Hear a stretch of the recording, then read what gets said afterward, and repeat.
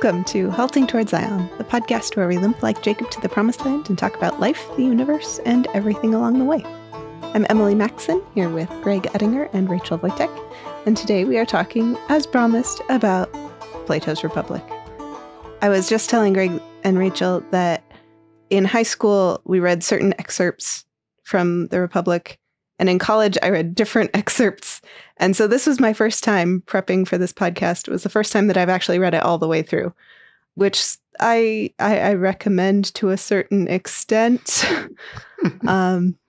We will get into all of the different things. Should we start at the very beginning? It's a very good place to start. You know, when you come to a study of Plato, people want to talk about his ideals, the forms, the universals and all, and epistemology generally.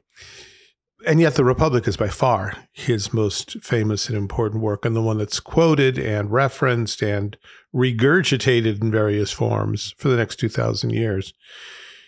And it's not, it touches on those things, the ideal of justice. In fact, supposedly, that's what it's all about. We're looking it's the inciting question. The inciting question. Where does justice arise in a society?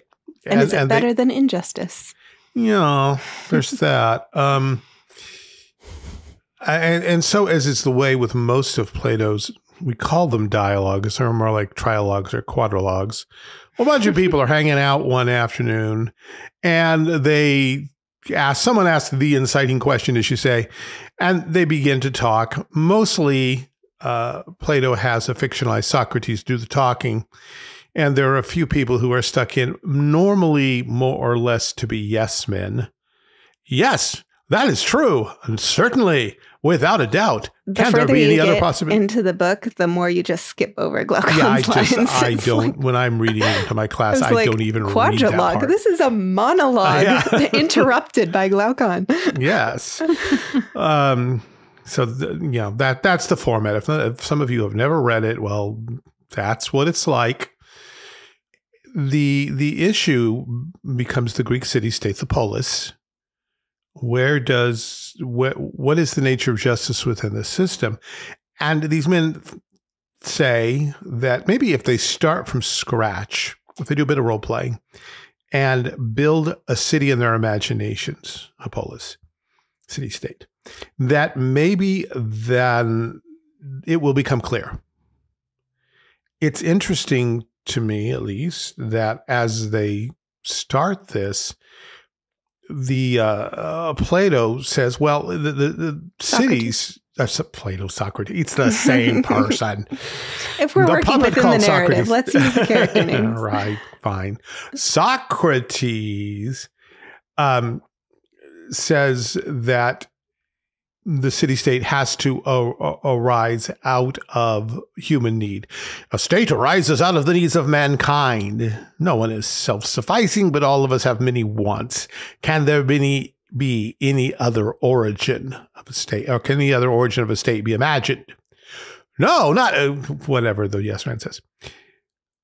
Notice, human need. None of us is self-sufficing. We all have wants. And he throws it out there more or less as a rhetorical question. You can't think of any other reason for a state. God.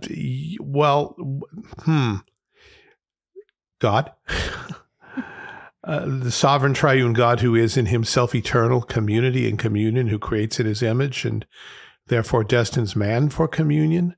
Now, you could still say, well, that's a need. Man needs God. But that's not the kind of need he's talking about here. And the state does not answer man's need for God. No, certainly this one doesn't. This is a very thoroughly humanistic approach to the whole thing. But it's not individualistic. It's not, I bring my self-autonomy and freedom to this deal, and I'm willing to trade a little bit of my liberty for all the things that I want and need. That's not what's going on here, because the further they go in building this thing, the more the individual drifts into the formless mass that is the polis. Mm-hmm. When we talk about utopias, Plato's Republic usually is first historically on the list. But as utopias go, it's rather a pathetic one.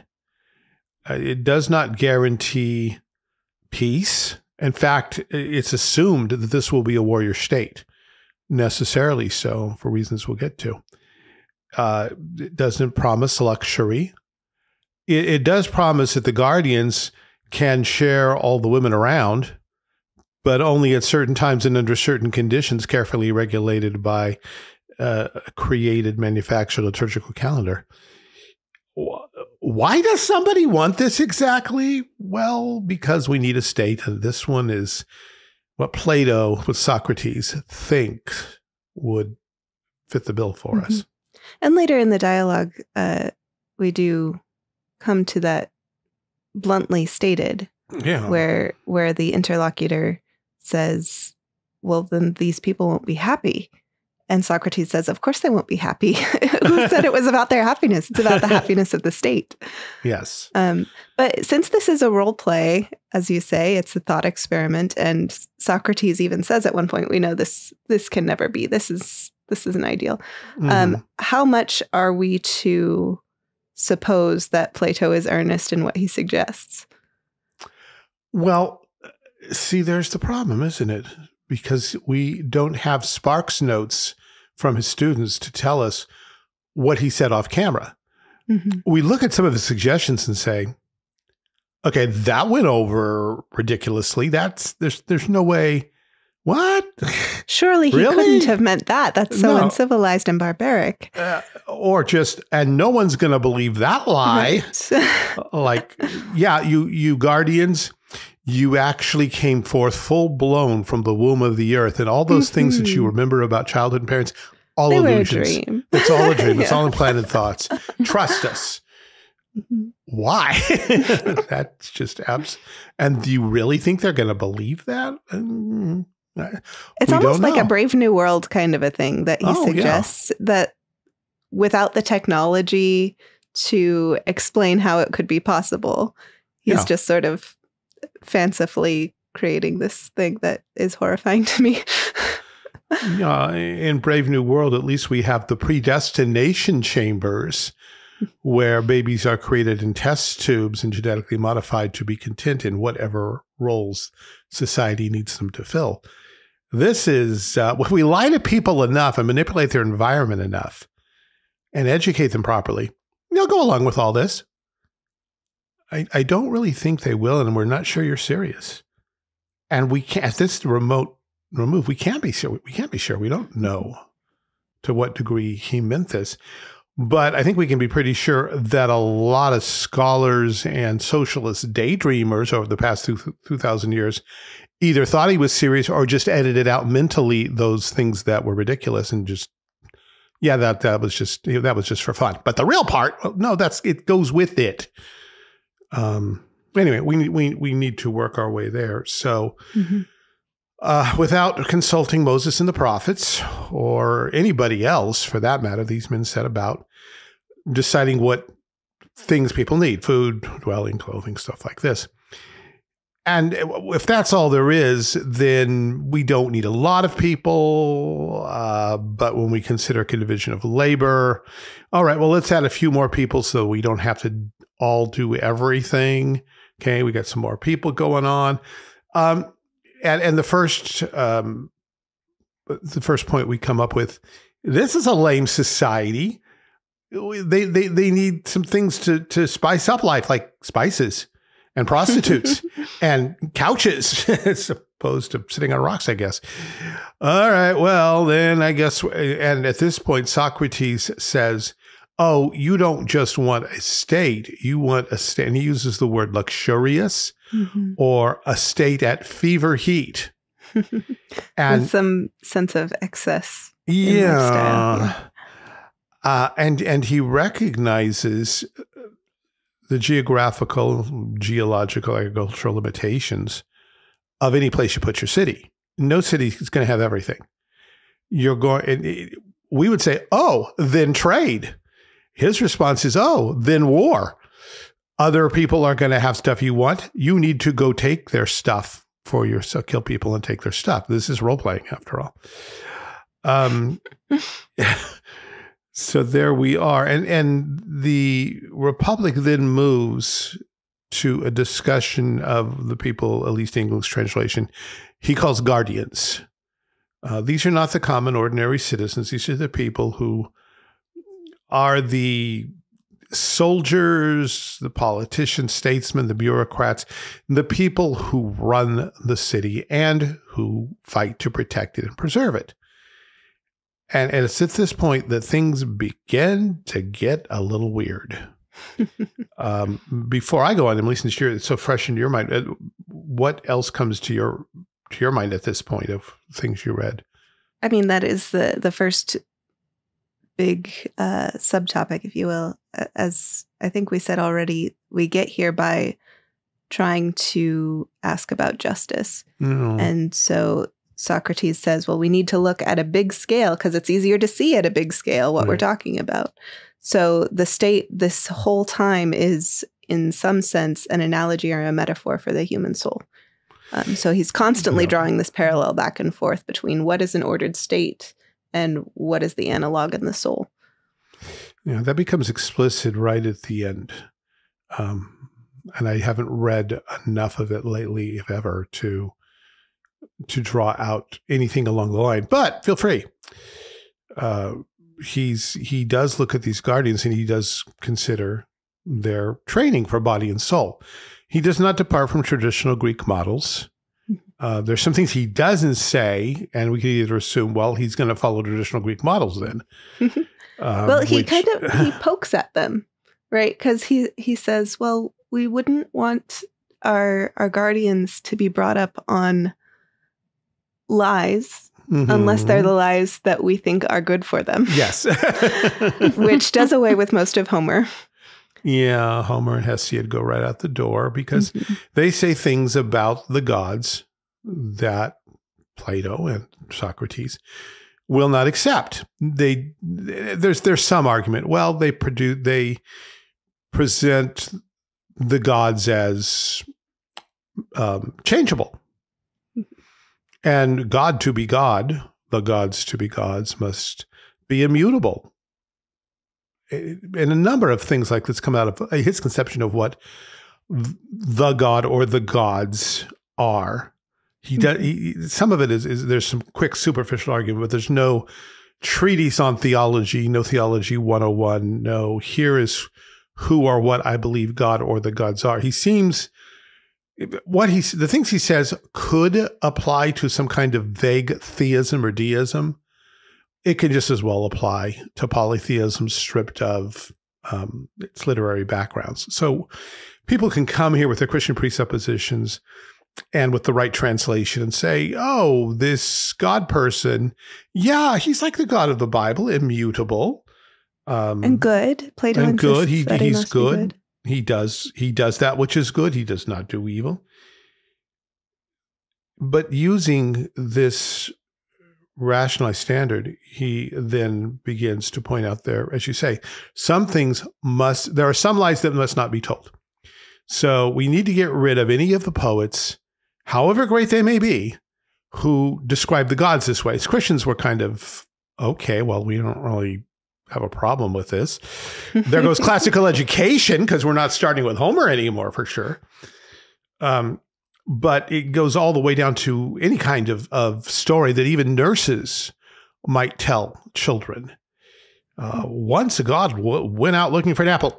Nope, gods don't eat apples. Get rid of the nurse. Yep. It's like they don't walk up and down the street. There's a very careful removal of a sense of imminence, which is interesting. Oh, absolutely. That gods cannot be said to take disguises because that would be deceptive. And so you can't say that, oh, you better listen up, or, the God that's walking up and down the street will find you. It's like, oh, no, the God would never catch you doing anything. We can't have that thought, can we? No, the gods are far removed. They cannot manifest themselves in any but their true form. And since their true form is invisible, intangible, and transcendent, we're right out. God appearing as, say, the angel of the Lord is an impossibility. And worse, God taking incarnate form in the person of Jesus Christ is right out. Unthinkable. Yeah, it's unthinkable. Why would God do that? And that would be a change according to Plato and Socrates' standard of reason. So that's out. And the key thing is not simply that he's slicing and dicing theology. He's putting it in the power of the guardians or the people who train the guardians behind the guardians, yes, the people who watch the watchers, to do the censoring. Mm-hmm. He's handing to the state, the super state, the people behind who are training the deep these state, rules, the deep state. Yeah. The power to censor literature and theology and education in general, and anything that might confuse these guardians in the future, give them a misunderstanding of ultimate realities or the nature of God. We mentioned in passing, God is good. Well, if God is good, that which is good does good. It does not do bad. And then with a little sleight of hand, that means it does not produce any harm. So God is not the source of all things, but only of good things. So God can send nice April showers on your flowers, but the storm that tears your village to pieces, that wasn't God. And the little kitten that comes and visits and stays as a friend of your children, God may have sent that, but the lion who devours your sons and daughters out in the fields, that wasn't God. Don't blame God for that. God doesn't do those things. And we keep going. So by the time we're done, God does not do much. Mm-hmm. God can't do much because being good, he is the source of good. And of course, the question as Christians we come to immediately, but that the world has trouble with is good by whose standards? As the president of my college used to wander around the cafeteria asking students, what is the good? Did they ever respond, this pizza? They should have. Well, maybe the cafeteria was not great. Maybe not in the cafeteria, Oh, so children must not hear any song, music, it's censored. They'll corrupt their moral natures or their understandings of the God. Even certain types of harmonies and rhythms are out. Yeah. That's beyond what I usually have my students read. But Plato was touchy about music because the power to disrupt the soul. And Aristotle and Plato had different takes on the power of music and what it could do. Plato was, I believe, the one who said, I'll let you write the nation's laws if I can write their music. He understood that there's something there, and something that powerful must be regulated by the state. So we're not talking here a state where people are free to express themselves, think their own thoughts, do what's best for themselves, find themselves. As you said earlier, it's about the good of the state. And although we don't want people lying to the guardians of the state in their youth, well, we don't want other people doing it. We'll come to that in a moment. We come to here it is, in my notes at least. Socrates, bordering on the ridiculous, proposes that educators put forward an audacious life for the good of state. The ruler, the soldiers, and finally the people will be told that what the guardians remember of their youth was all a delusion. It never happened. They will be told that they were birth-shaped, formed in the bowels of Mother Earth. They emerged full grown, their skills and powers fully developed, and their minds full of false memories. And so the guardians will only care about the land and the state and nothing about family or childhood friends. How many movies, novels, stories, and things hinge upon, wait, you were my childhood friend. I must rescue you from my own people because of this special bond. None of that's going to happen. Interestingly enough, this kind of fits in. We were watching, I always get the letters wrong, NCIS? Mm-hmm. The crime show? The crime show. And Mark Harmon's character, Leroy Jethro Gibbs, gets a call from his dad, and his dad says, I just got a note from an old friend back from my Air Force days. Well, the Army days, I guess, in those days. I was flying this plane and I lost all sense of where I was. My compass was out. The radio wasn't working. And I was gone for it. And this guy pulls up beside me in his plane and then leads me out. He saved my life. And now I have this letter from him saying that he's about to die. We must go find him. I need you to meet him. The rest of this is actually a secondary plot line, but through the rest of the show, we're left wondering whether Gibbs' dad is sane, whether or not dementia has not set in, because he's so insistent. It's so important. They get to the man's house. He's not there. There's some reference to an ambulance having picked him up later, but when the team does searches, he's not shown up in any hospital or the morgue. And they do the background search, and this man never, as far as they can tell, existed in Gibbs' father's squadron. He seems to be a complete figment of the imagination, and yet Dad keeps saying, no, he's real. You've got to meet him. I know you don't believe me. That's your problem, but I'm your father. You should respect me, and this is so important. Why is it important? Once you see him, at the very end, Gibbs confronts his father and says, Dad, he's not. We looked. There was no such man in your squadron. Why did you think he was in my squadron? Well, what? Well, then who was he? He was on the other side. He was German. You never told me that. I'm sure I did. No, you didn't. Well, it's 100 years ago when I told you the story. Who knows what I told you? And so it turns out that he indeed is alive, and the whole thing hinges upon it's World War II. We see the memories relived, and finally we're shown the second plane in full. There's a swastika on it as he comes up, and he gives dad back to safety. And that's why it's so important. At that moment, this bond and here's the point, that transcends city-states, that transcends political identities and political ideologies, kicked in, and they both identified themselves as human beings. And that was more important. And the story goes on from there. That's not going to happen in Plato's Republic. There will never be that moment of realization when you understand there's something more important than the state. Not an ideology, not a religion, not a person, not a memory. It's all about the state. And the suggestion is if somehow that slips up, well, we know where they're going to go to children who don't fit in.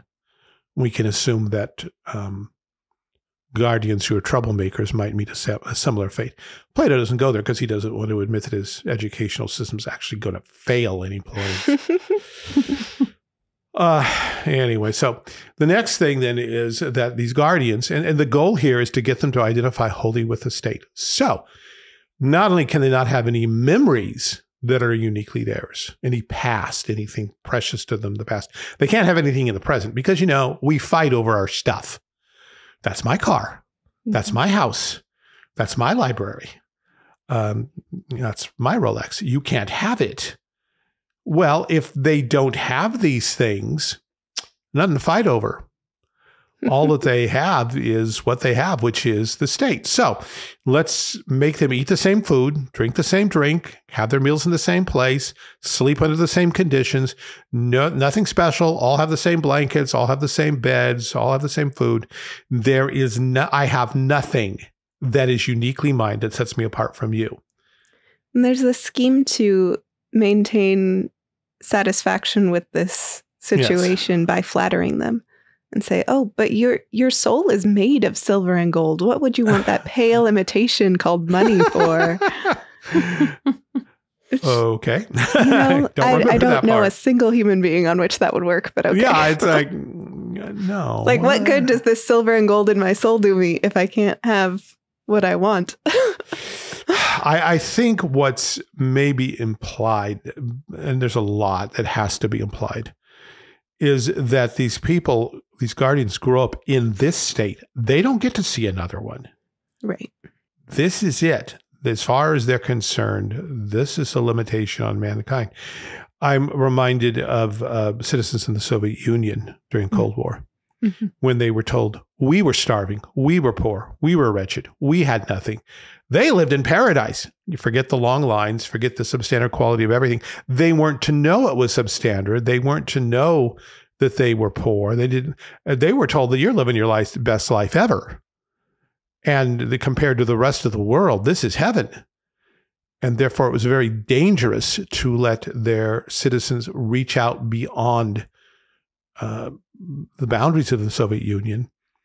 The book I've been proofing for my friend Landon is simply, so far, an account of groups who came in to visit the Soviet Union shortly after the revolution and see what the quality of life was.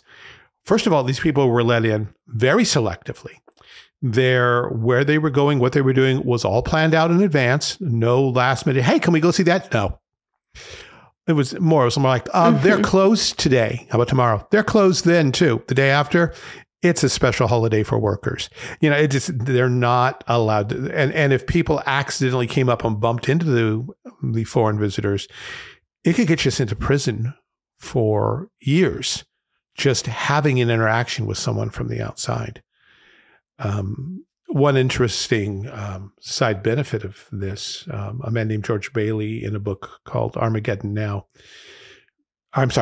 Prime Time, argues that one of the reasons the Soviet Union fell was exactly this. In America, we don't like people hacking into our systems, but we still keep training young people to run computers. We let them experiment with computers. We let them have computers, and we maintain these great phone lines, of course, across which signals can go. The Soviet Union couldn't chance any of that. Their fear was not people hacking into the system. It was people hacking out.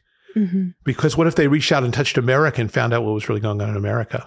Which is the exact reason why Google is a banned site in China. Yeah. Mm-hmm. Yeah. You can't just surf the internet. No. And it was like that before there was internet. You can't get out, and we will tell you what we want to know. And so back to the Guardians, I think the assumption here is that having grown up in this state, they don't know any other life. You have to plan on that, because if they're getting magazines from Sparta, Athens, and Corinth trying to advertise all kinds of luxuries, that's self-defeating. We're already censoring literature. I assume we're censoring mail or whatever would be the equivalent in that culture that would let other people know, hey, they've got some pretty cool stuff going on in Corinth. You might want to go check. No. All you know about Corinth is that they're poor, illiterate, and the enemy. That's it. We have to keep a lid on this. Now, that brings us to wives and children. And here's where it gets really complicated. And even after I have it fresh in my mind, I can't always remember the details. So Emily, feel free to jump in and correct me or supplement. But the idea is that we do want to have the genetically, he doesn't say genetically, but that's what he means. Smartest, fastest, strongest. Marry with the smartest, strongest, fastest. And thus produce seed of that nature. And this will be our stock. But the problem is that some of the women are going to be more desirable at some level, more beautiful. Maybe they should just beat you up on the gymnasium floor, whatever. And people are going to, the young men are going to want quite a few women. So how do you handle that? You can't really, the whole point is that they work together. You can't really keep the men and women apart and only let the handsome men see the handsome women. Although that would probably work as well as what he actually suggests. He does suggest that all of the men and the women who are athletes are to be exercising together. Yes. Just as you would have both your male dogs and your female dogs out on your hunting trip. Mm-hmm. Mm-hmm. Of course. So the solution is we're going to lie again. We're going to tell them that every man has a chance to be with every woman. But it's going to be arranged by lottery. Mm-hmm. He even suggests a little machine, not unlike our gumball machines or one of the older bingo or our election machines. Yeah, our election machines. Yes, might get canceled for saying that in this context, but we'll see. And they will be rigged But the guardians won't know that. Everyone will believe everything's fair and above board. And so they can only curse their darn luck if they don't get what they want. Yeah, I've been trying to get with Susie for 6 years now, and it always comes up, Claudia instead. I just have the rottenest luck, I guess. Because once you tell them, no, this is being done to you deliberately, you got problems. Now, children will be conceived, not necessarily every time, but often enough. Then now becomes the question of, well, if the guardian's going to be interested in these children, won't they stake claims on the ones they perceive to be theirs? Well, if we have the mating take place at particular times, then the children will be born all at the same time. I'm going to take those children, we're going to put them in a state nursery. I believe he uses the word a pen, like for pigs. Yeah. And they're not going to have much contact with them. We'll appoint nannies and nurses by the state who will feed and clothe and train these children. And the parents can come by now and then. But what they'll be met with is all of these children who were born about the same time and who apparently won't look too terribly different from everybody else. And they're all your children. And they'll all call you mom and dad or aunt and uncle. And you call them all sons and daughters. And so you are now invested in all of the children, not just the ones that biologically you know to be yours. And they, in turn, are invested in you. And you're going to keep on doing this with in tune to some kind of liturgical calendar where we'll celebrate some god or something. And those will be the days when we'll let the men and women breed and the children be conceived, and we'll keep it on a fixed rhythm, so that all you know is I probably had a child in that generation someplace, but there were like 40 kids born, so I don't know. And so not only do I not have my own house or car or Rolex, I don't have my own kids. I don't have my own wife. And if I haven't already had sex with the women I'm interested in, I have good hopes I will one day because I trust the system. At what point are we supposed to get disgusted here and say, why are we holding up this man as the champion of the good, the beautiful, and the just? Because clearly he's joking, Greg. This is too ridiculous. He can't possibly mean it. That's great. The question becomes why did he say it? Why did he say it? What does it mean? Yeah. Well, it's, as you've been talking, it reminds me of the fact that his system has been, with some variations, asserted, repeated over and over and over again. And I think it is an example of humanistic wisdom in the sense of, if you are going to control people and make your state supreme, this is how you do it. You detach them from every root that they would otherwise have.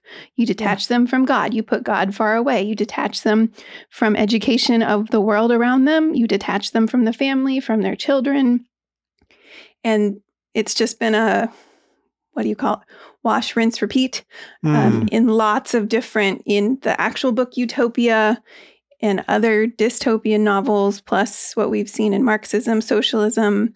It actually even reminds me of something I studied in the Ottoman Empire, where they would pull out a group of young Christian men and brainwash them into being Islamic soldiers for the Sultan.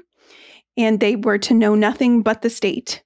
And it's just, so as I've been listening to, I'm thinking, yeah, if you want to control people, the state is your means, and these are all the methods, because you gotta disconnect them from everything, and then they have nothing but to trust and believe you.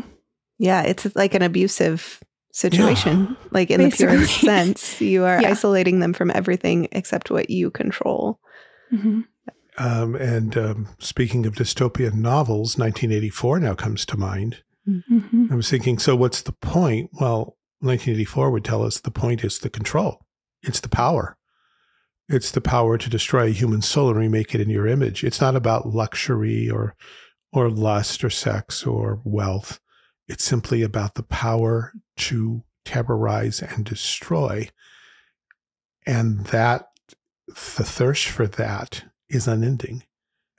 And it's frightening. 1984, in many respects, is a faithful retelling of Plato's Republic, just with greater technology. And the more the technology increases, the more we think of, wait, it was ridiculous then, but look what we could do now. Let's not do that, please. Then the problem's not in the technology. The problem is in the human soul. He was looking for justice. And at the end, he asked, well, did we find it? What's your take on his final solution, Emily? I don't think he's willing to answer that question. He sort of segues into Greek cosmology, which is a bit of an excuse. I think he sort of talks about what he posits as the nature of the final judgment and the fates, and this does tie in with his sort of fixation on music, with the music of the spheres and the resonance of the different spheres of which the universe is composed. I think fundamentally, I think that's basically my answer, is that he's not willing to answer the question of whether he found justice or not, which is rather telling. I have one or two lines here, what I wrote and what he wrote. Justice is the harmonious interaction of the social classes within the city-state. But that begs the question. Yes, that's like saying justice is when people act justly. Yeah, and what he's standard? aware. He's aware that he's begging the question there. It's very, very obvious. Justice means doing one's own business, or miraculously, the citizens of each class doing the work appropriate to that class. And here's a quote: "Any meddling of the one with the other, or the change of one into the other, is the greatest harm to the state, and may be most justly termed evil doing." On the other hand, when the traitor, the auxiliary, the guardian each do their own business, that is justice and will make the city just. And we're back to, and by what standard? How? Why? What? Yeah, it sounds like there's something there, but there's not. Why should they do their own business? Who defined their own business? Well, you did when you created the city-state, I suppose. Does that mean that every person at some point in their life, presumably when they're quite young, is given a badge or a tag or a number that says, you are worker 604, you are assigned to being a tailor. You're pottery, you're a cobbler. Yeah. And it is a transgression of divine justice to be otherwise. And again, we're back to Brave New World, where it's all done by genetic engineering, but it's the same thing. Well, who decided? The planners did, and it's, again, as you say, the deep state, the planners behind the guardians. There's an old phrase, I forget which, I assume it was a Roman writer, said, who watches the watchmen, or who guards the guardians? And that's a real question. Who's behind all this? This is what he finally says. Until philosophers are kings, or the kings and princes of this world have the spirit and power of philosophy, and political greatness and wisdom meet in one, and those commoner natures who pursue either to the exclusion of the other are compelled to stand aside, cities will never have rest from their evils. No, they're human races, I believe. And then only will this our state have a possibility of life, and behold the light of day. This is kind of the peak of the discourse, I think, is where Plato is saying, who really should be running this is the philosophers. Right. Surprise, surprise. No. They will know best. Right. And he, I think it's book 6, I want to say, book 6, where he defines the nature of a philosopher and describes what the philosopher is like. And boy, good luck finding one in real life, by the way.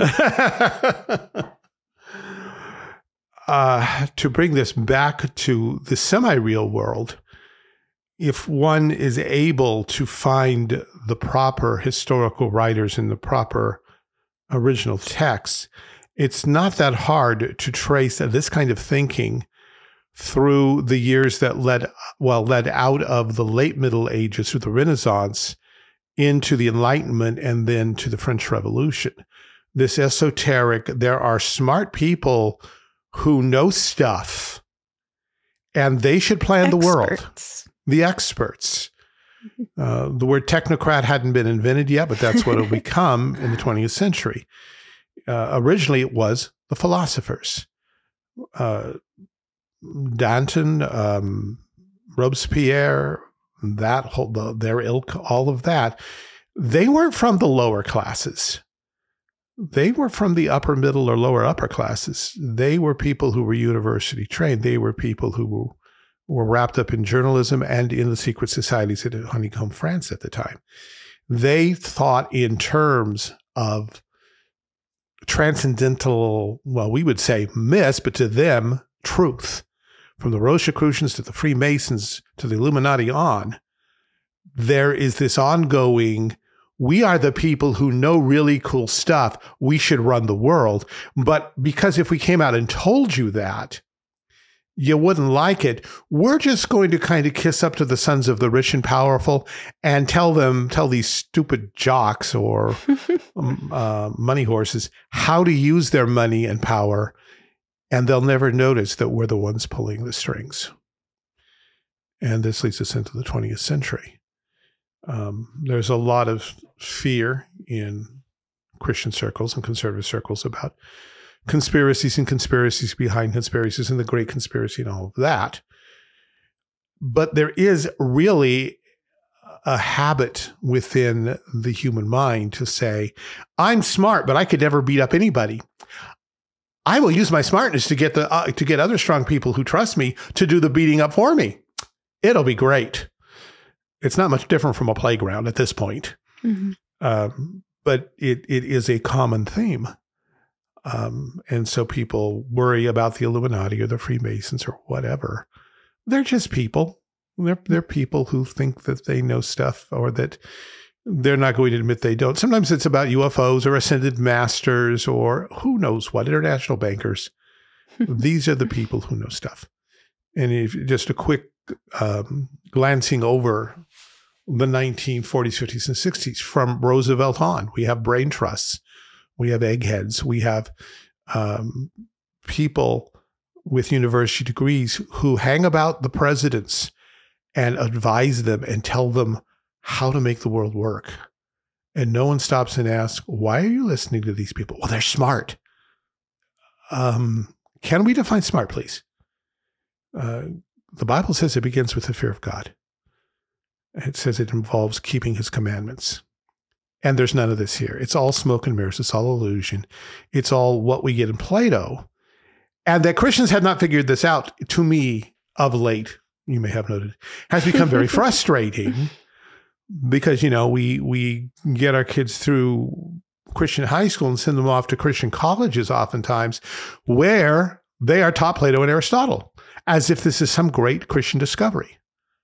We do our best to inoculate them against that, but it is so pervasive. You want to be an intelligent Christian, then you need to study Plato, Aristotle, Socrates.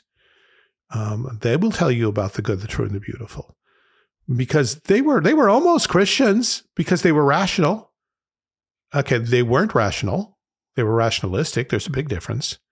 Mm-hmm. And let's see the things we can chalk up to Plato. I made a list here. I think I'll find it now. In the name of social harmony, he called for conspiracy and deceit, the abolition of marriage among the elite, state-controlled nurseries, and the destruction of eugenically inferior children. This is wisdom. This is the just and the beautiful. Christians need to stop listening to this garbage. Christians, for one, honestly need to read Plato. I've been asked before. In fact, there was one particular pastor who accused me of assigning wicked books to my students. I was a little confused at the time. I think I finally figured out what he meant. You're assigning books not written by Reformed Presbyterian Christians. Okay, well, first of all, most of our clientele doesn't come from that sector of the church anyhow. We assign the Bible, strangely enough. But yes, we do assign some books written by our enemies so that our students can see them while we're around to say, look, this is unbiblical. Look, this is ungodly. Look, this is stupid. While you're there to shine the light of Scripture on their lives. We're there to shine Scripture on them. I actually had one young man, a very fine young man, and I was impressed that he actually did come to me. He came with his mom, and I suspect because his pastor was the pastor in question. Said, why are you having us read Stephen Hawking's A Brief History of Time? Well, it's culturally significant. It was a good introduction to what philosophers and astrophysicists are thinking. And I would rather have you read it now here while I'm around to answer questions than to run to it the first time in university. You need to know what the enemy's thinking. His mom accepted that as a good answer, and I think he did. But it was interesting, that same kind of, we're not going to read anything that disturbs us. Yeah, until you get to college. You are going to college, aren't you? Most of them do. And so what are they going to find there? Who are they going to listen to? I've told my students again and again over the 40 years I've been teaching now, I don't want you to believe things because I say them, because when you get to college, you're going to find someone who's a lot smarter, more charismatic, better looking, more entertaining than I am. And if you believe stuff just because I say it, you're going to believe them just because they say it. You need to be able to measure this against the Word of God. And so if we do have any university professors or bureaucrats listening, are the things you're teaching actually taken from Scripture, or is Scripture an add-on afterwards?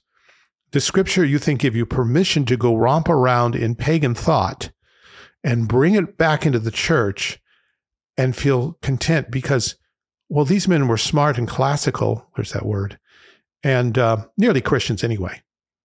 Read what they wrote. It's abominable. It's horrifying.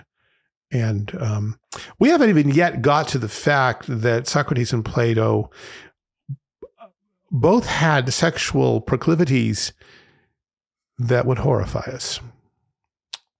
But that's for another day. Yeah, the time has flown today. The time did not fly when I was reading Plato's Republic this week. But I will make that my recommendation for this evening is read Plato's Republic. It is more tolerable early on when you can pretend that you're reading Oscar Wilde instead. And the sort of cattiness in the dialogue is a little bit less tiresome. Mm-hmm. And the further you go, the more you just skip Glaucon's lines. As I said, it's tedious, but it is worth reading to know what it actually says.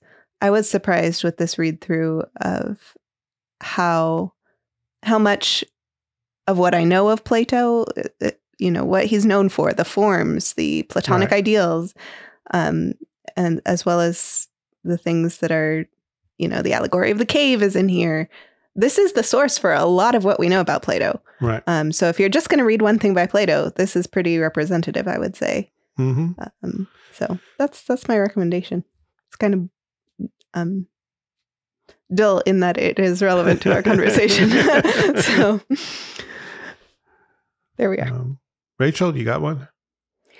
Sure. So I have been on a bit of a podcast kick.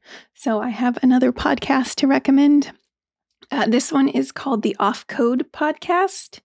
And it is by Monique Dussaint and Kevin Briggins. They're from the Center for Biblical Unity.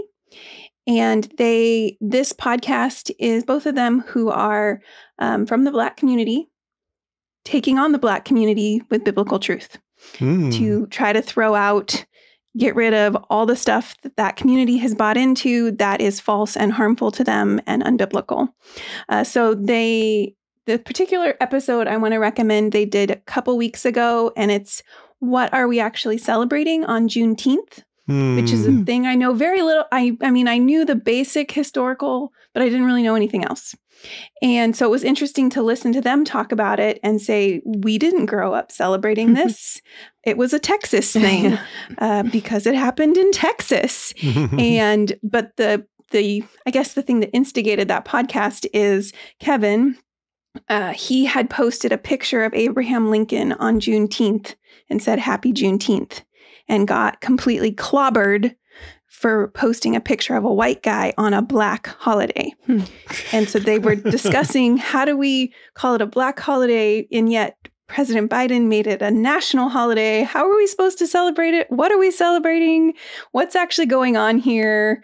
So it was very interesting to hear their take on it, because I had just had a passing knowledge of it and didn't even know it had been made an official national holiday. So I recommend that for more information on that holiday.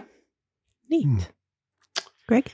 I'm going to recommend a book I've probably recommended a long time ago in some other connection. It's Ruchus J. Rushdoony's The One and the Many. It is a discussion, you guessed it, of the problem of the one and the many, but it is cast in the form mostly of a history of philosophy, beginning with the chaos order dialectic of Mesopotamia on through Greece, Rome, on into the future, ending with Doyeweerd and Van Til. It is uneven in quality, but where it's good, it's great. And some of the things that he says about Greek philosophy and the Greek worldview are so on point. And if you're a Christian, you're just trying to get oriented toward philosophy, it's a pretty good place to start. Again, there are some things where, unless you already have some kind of background, you might get a little lost. You can just skip that part. But he again and again points out, and this is unbiblical, and this is man making himself God, and this is a rejection of divine revelation, and so on. It is thoroughly reformed, Calvinistic, covenantal, and presuppositional. And most of it is, if you have a college education, read it. If you don't, it's not a bad book to have around and poke around in and see what you can read. As I say, a good part of it, you will find accessible. And lots of footnotes and lots of quotes. So things to pursue. There's something I need to recommend sometime, pursuing footnotes, but we'll save that for another day. First of all, they should be footnotes. They should not be endnotes, because nobody's going to flip to the end of the book. Don't put in endnotes. Nobody wants them. I do flip to the end of the book, and it irritates me trying to flip back and forth. Yes. You have to have a whole extra I will go bookmark. there. I just resent it the whole time. Yeah. It just makes me angry. Yeah. So I resent the knowledge that I'm gaining when I do so. But if you want your readers to actually check your work, which would be, the intellectually honest thing for you to want, you should put them at the bottom of the page. I will say for The One and the Many, I read this the spring and summer before I started college. And it was a really good time to have read it, because then when I took history classes, history of philosophy classes, I would always get this weird bell ringing in the back of my brain. Like, I've seen this name before. Why have I seen this name before? And I would go and look it up in The One and the Many, which was, it's fun. It's a survey book. So there's not a whole lot of detail about any one person, but it's a good, as you say, orienting resource. Yeah. I concur with that recommendation. All right. And that is all the time we have for tonight. So thank you both so much for this conversation. It's been a pleasure. Thanks also to David, our producer, and my lawfully wedded husband. Big thank you to our financial supporters for keeping the show rolling. We appreciate you and the editing software that you provide that saves David loads of time and makes us sound nice. Big thank you also to our transcriptionist who donates her time to supply transcriptions that you can receive in your email if you like by subscribing to our Substack. I think you would just Google Halting Toward Zion Substack. As I think I've said before, I've never gone looking for a Substack. They just have come to me. So if that's the thing you want delivered to your inbox, and why not? Go check that out. Big thank you also to you for listening. We appreciate you. Go ahead, like, subscribe, share verbally with people who you know in real life. Thank you so much.